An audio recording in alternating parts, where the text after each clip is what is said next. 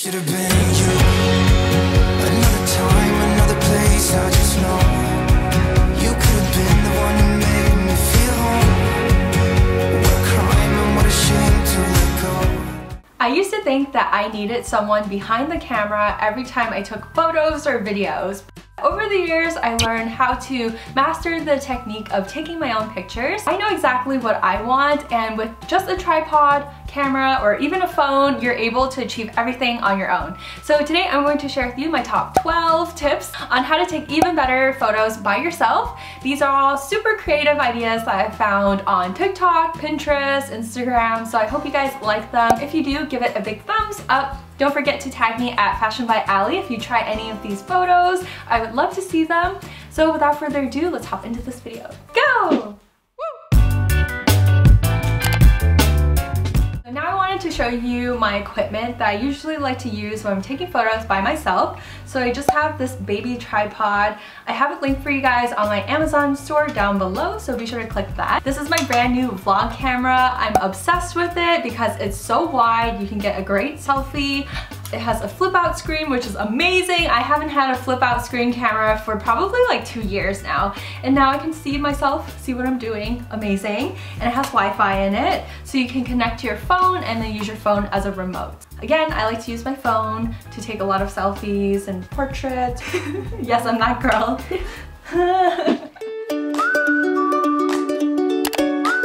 For a while, I was really struggling to take pictures with my DSLR. I always thought that I needed someone to help me take pictures because it doesn't have a viewfinder, so I never know what I look like, and I had a really hard time focusing. But did you know you could use your phone as a remote? To find the Wi-Fi setting on your DSLR, just go to the wrench tool, click on communication settings, built-in wireless, and then enable your Wi-Fi. Okay, and then now on your phone, turn on the Bluetooth. So I just connected my phone. I can go all the way back here. I position my body, and then I can try different angles. So I like extending one leg out and then one in.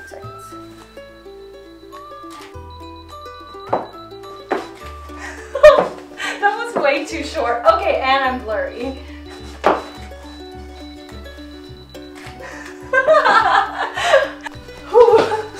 Oh, go, go.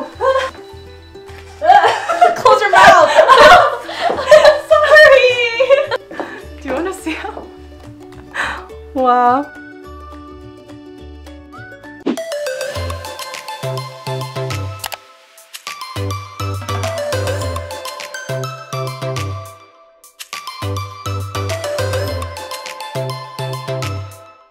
Lemons, are they looking not the freshest?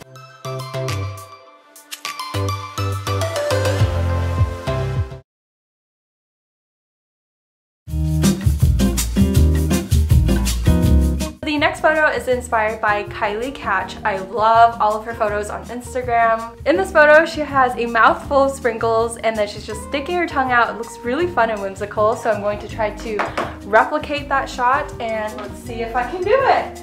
Okay, Bella, you gotta move. So we also have some sprinkles.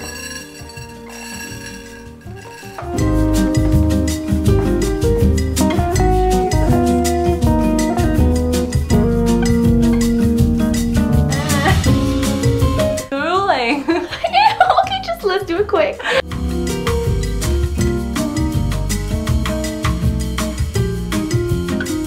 Oh no, melt it. The sprinkles in my mouth have melted. Oh. Wow, Bella's just sitting over here judging me. Hi, baby. Oh, hello. Hello.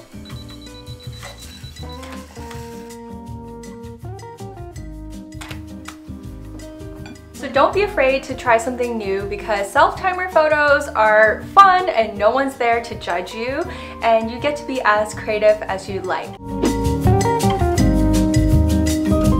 Next up, I wanted to try a kissy selfie. So on the mirror, I'm going to kiss it with a few different lipstick colors. That way I create like an ombre kissing effect. And you guys ready for this? Look at this giant lipstick from NARS. I don't know if I have enough lipstick on.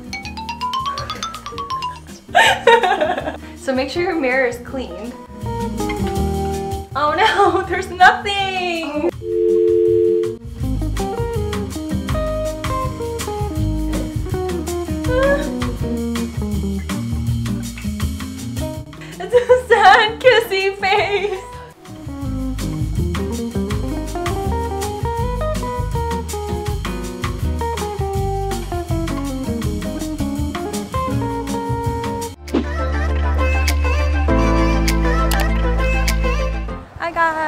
Christina and I are matching today because we're going to a cute dessert cafe in the marina. We're matching. An all pink kind of photo shoot. And then I have like a white top on. So cute. We are having dessert. It's my breakfast.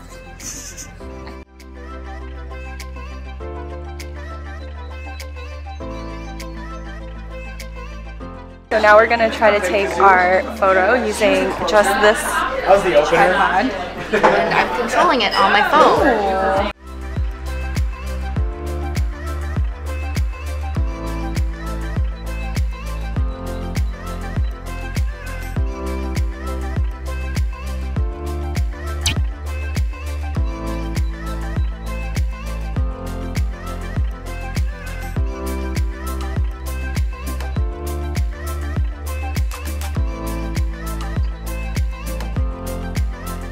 Wow, look at the salmon avocado toast. A matcha crepe cake. This mango bingsu. Japanese breakfast.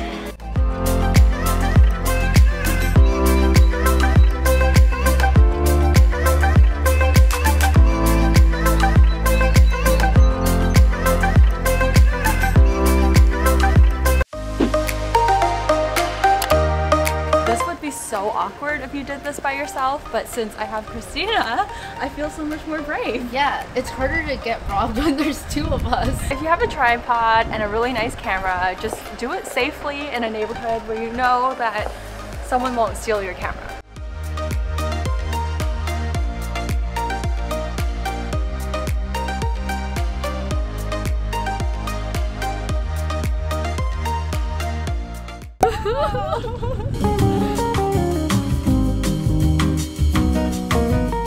Made it to our next location, which is here in Burlingame. I love this beautiful pink nail salon. So my next tip for you guys is to, instead of shooting a photo straight on, try angling yourself, because that way it creates a more dynamic shot. So another tip is to add motion to your photos by either wearing flowy clothing or throwing flower petals or like walking back and forth. That way photos look so much more interesting than a static, like stiff standing shot. The next photo tip is to always take a test shot. If you can't get yourself in the photo for the test shot, have your friend, a family member, hold flowers, or even like a stuffed animal does a really great job. Last but not least, I wanted to do a pose refresher. I feel pretty awkward with my hands. I never know where to put them, especially when I'm sitting down. So don't do this because it makes your body look a lot shorter, but turn your body at a 45-degree angle and bend one leg. Here you're creating triangles with your body that looks way more flattering. So that was 12 different ways that you can get more creative with your photos all by yourself. I really like taking my own photos and videos because I can create the moment that I envision in my head. There were definitely a lot of fail moments where I really wish I had someone else helping me click the photo. I'm just happy I was able to accomplish so many different shots and angles all by myself. Comment down below and let me know which concept you like the most and the one that you want to try. Be sure to tag me in your photos at FashionByAlly. I love you guys and I'll see you next week. Bye!